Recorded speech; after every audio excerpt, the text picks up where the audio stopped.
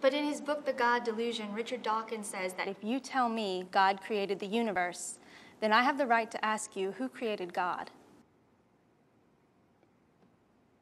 Dawkins' question only makes sense in terms of a God who has been created. It doesn't make sense in terms of an uncreated God, which is the kind of God that Christians believe in. And even leaving God out of the equation, I then have a right to turn Mr. Dawkins' own question back around on him and ask, if the universe created you, then who created the universe?